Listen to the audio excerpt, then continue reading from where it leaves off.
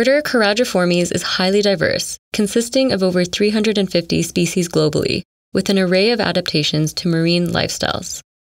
Species are further divided into 3 suborders: alcids, gulls, and waders.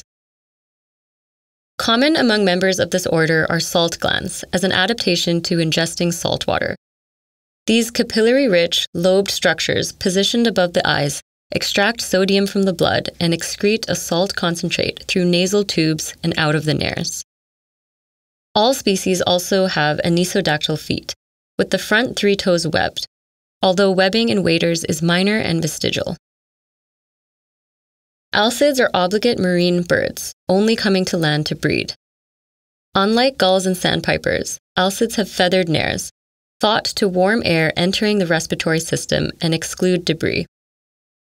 These birds dive up to 100 meters to pursue fish, and as such have legs placed further back on the body for greater propulsion and short, broad wings adapted for underwater flight.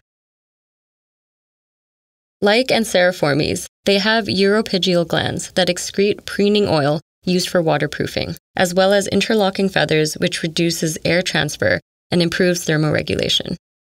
Many species have dark dorsal plumage and white ventral plumage, a form of camouflage from predators above and below the water called countershading. Gulls and terns are strong flyers, with long pointed wings adapted to flying in turbulent coastal winds. Thick, sturdy bills allow these birds to stun and pluck fish from just below the water's surface with powerful aerial dives.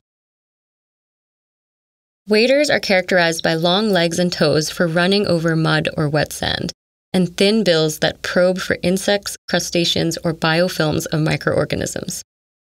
Species with short bills are surface feeders, while longer bills are necessary to feed in the deeper waters of marshes or estuaries.